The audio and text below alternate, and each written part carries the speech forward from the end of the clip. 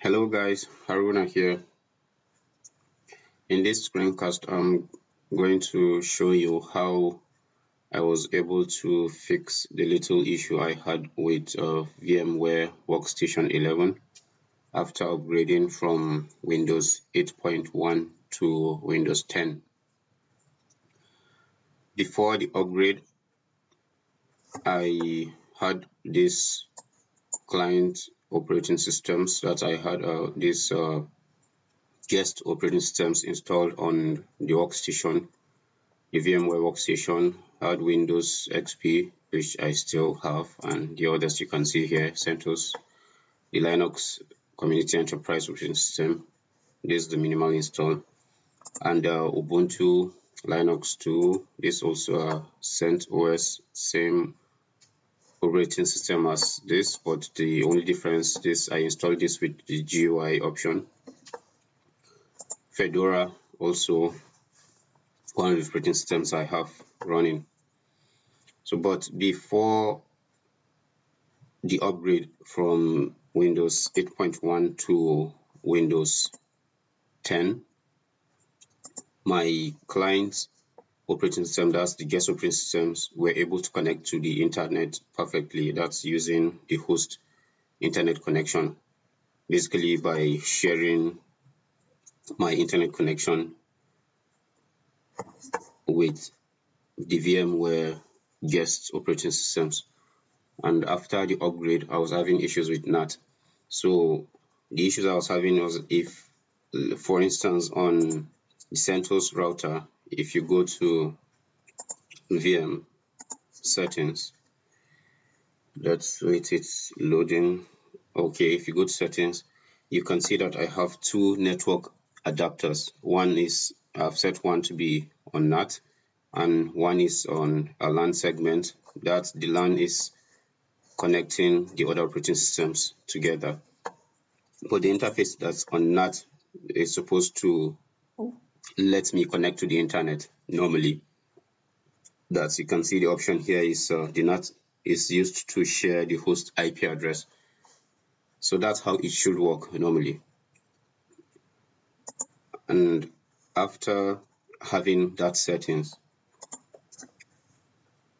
on my CentOS router, we can just run a quick check ifconfig just to see the interfaces we have and the addresses we have. Let me clear the screen and run that again. ifconfig. Okay, you can see I have two interfaces. ENO016777736. That's the naming convention on CentOS 7 anyway. It's kind of long, but still trying to get used to it. So you can see the two interfaces I have. The first one, this interface has been set to NAT, and it's getting IP address from my physical machine, that's from the host operating system, that's Windows 10 in this case. So, but before fixing the issue, I was unable to get the IP address assigned automatically using DHCP. So what I did is just pretty straightforward. Actually, you only need to go to your VMware Workstation. That's just the homepage. You go to Edit, then you go to Virtual Network Editor. So it's initializing virtual networks.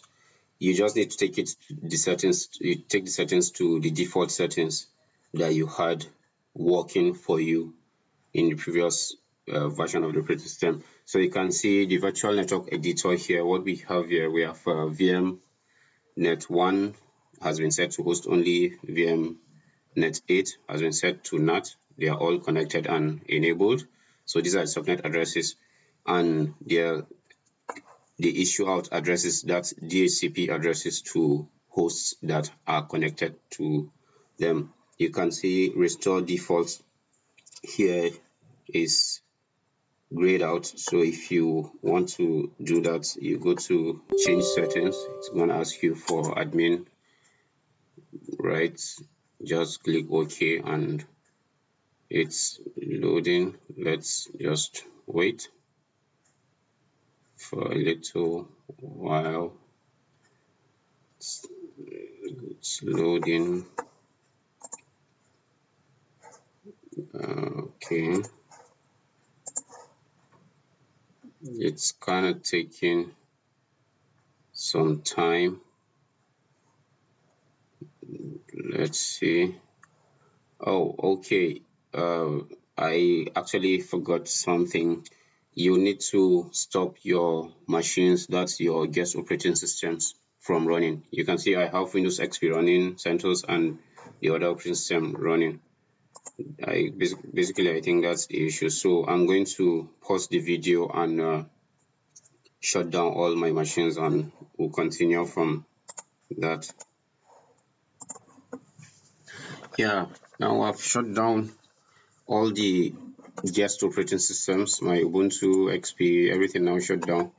But actually you don't really have to, because I was looking right on the home page. That's the home page of the VMware Workstation. That's why we were unable to see the settings page. That's the virtual network editor. It actually opened on a separate window. So what we have here are the interfaces that VMware Workstation will have available. We have VMnet 0, a bridged network type, VMnet 1, host only. If you come down here, you see restore defaults.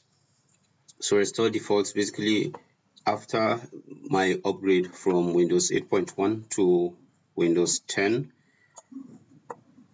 I had issue, like I mentioned earlier. I have some issues with connecting to the internet from my guest operating systems. So VMnet 8 is already set to NAT, and you can see the subnet IP and the subnet mask. So it means it's going to allocate IP addresses automatically to guest operating systems. So all you need to do is restore defaults. I'm not going to click on restore defaults right now because I just did that on my machine for it to work. So I'm just showing you what you need to do. If you restore defaults, it's going to clear the cache, bring down the network settings, bring it back up, and you'll be good to go. So when you're done restoring defaults, just click OK to close this page. Back on your VMware Workstation, the other settings that you may or may not know of is your adapter settings on the host operating system. If I go to change adapter, let's just go over it quickly. If I go to change adapter, the connections I have Ethernet. I am connected to the internet using the Sky UK broadband connectivity, and the cable is connected to my Ethernet port. You can see here it's showing shared. So all I did was shared the connection. Let's just go to properties, sharing. So you can see checked the boxes to allow other network users to connect through this computer's internet connection and allow other network users to control or disable. You need to select the interface. You can say I've chosen VMware network adapter VMnet 8, and VMnet 8, if you remember from the settings on the VMware software, it's been set to work as NAT. So if I am sharing my physical host internet connection with VMnet 8, it's just gonna give IP addresses to hosts that are connected using NAT. So you click OK. You've shared it with VMnet 8. VMnet 8 is enabled from here, so you can see that. And I think that's basically it.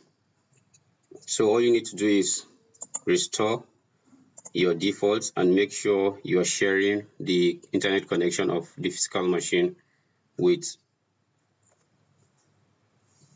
the VMnet interface that you've chosen to set as NAT. So if you have any comment, questions, any issue you may have with doing this, please drop a comment below, and don't forget to subscribe, like, and share if you find it useful in any way.